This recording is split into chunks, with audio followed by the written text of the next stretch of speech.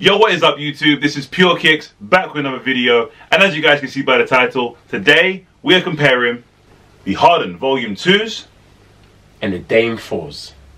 Let's get it. Bro, Adidas are doing a fantastic job. Adidas are out here, you know. They have some pretty decent athletes in their roster, bro. Working. Damian Lillard and James Harden.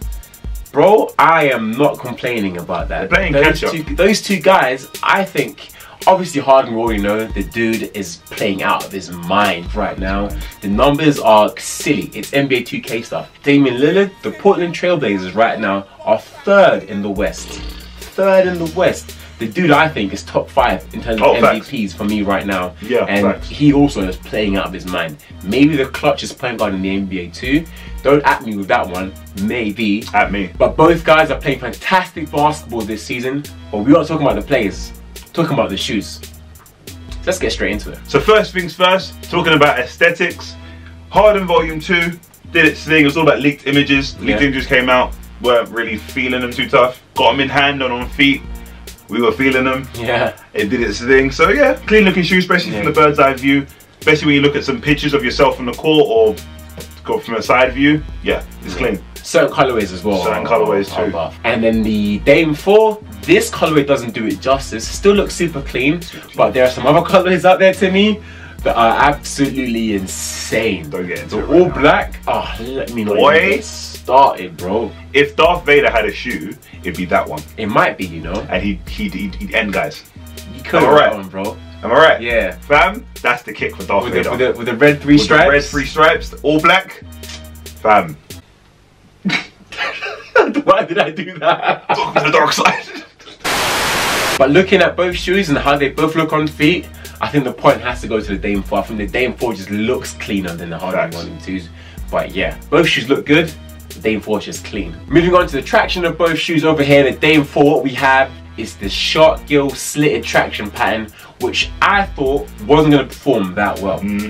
But it does a really good job of really biting the floor. It does a really good job of doing that, and on a dusty court soil doesn't require that much wiping. So the traction in the shoe was actually really good. Over here in the Harden, we've got that earth shattering, glass shattering pattern, which also does the absolute trick. Again, we were skeptical looking at pictures. We were skeptical even due to the Volume 1, but on court, great bite.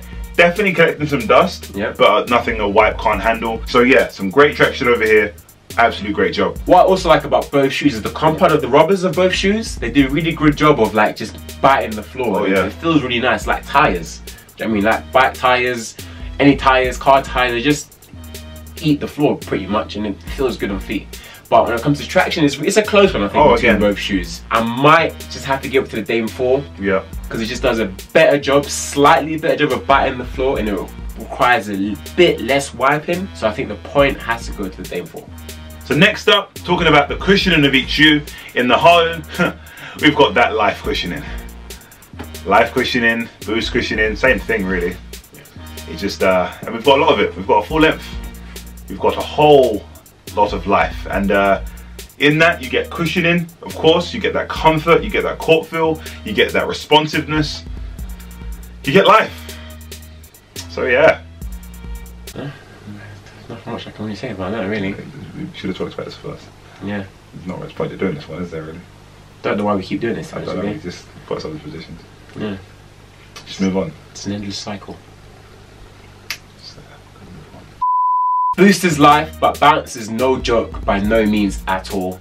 I think it depends on what you prefer in a shoe. Yeah. Bounce is absolutely amazing. It is. It's not Boost is life level, but it still gets the job done. If you're a guard like myself and you like that low profile responsive court feel type cushion system, then bounce has got you covered. But Boost is life, and life is no joke. So moving on up into the materials of both shoes, over here in the Dame 4, what we have is this mesh with these TPU yarns underneath the mesh to provide that durability, and it moves swiftly into this neoprene ankle collar, which gives you that nice one-to-one fit. The materials in this shoe were really good. I like them. They were durable and they're breathable as well. Required minimal breaking time. So the materials in this shoe were really good. In the Harden Volume 2, we've basically got forged fiber, which is basically similar. We've got that mesh material with TPU intertwined, but then you've got the synthetics in the back, which help with that adaptive lacing system, and then the neoprene soft booty, which also helps all together to give you lots of different materials, which all feel really nice on feet. With all that being said, even though they feel really good over here in the Harden, I think the materials are going to have to go over to the Dame. Yeah, I think what gives it the Dame, I think it's the durability in this shoe. I hear that. Forged fiber is nice, just not as durable as this mesh with the TP yarns underneath it. So yeah, for sure. I would also say as well, the minimalistic view of the Dame as well, you've got less, which in this case less is more. Yeah. In the Harden you've got that forged fiber, the synthetics and the neoprene, whereas in the Dame you've got that mesh material which combines with that neoprene, which is all kind of one holistic, seamless material, which again, less is more. Holistic. I see you, T. I've been reading, I've got the H in my dictionary now. Hands on things. Now we've spoken about the materials in both shoes. It only makes sense to then speak about the fit. Over here in the Dame, all we have is this one-piece construction, which gives you that one-to-one fit, and it's absolutely beautiful to me. Sock, bro. It feels so good. It fits to your foot. The break-in time is minimal.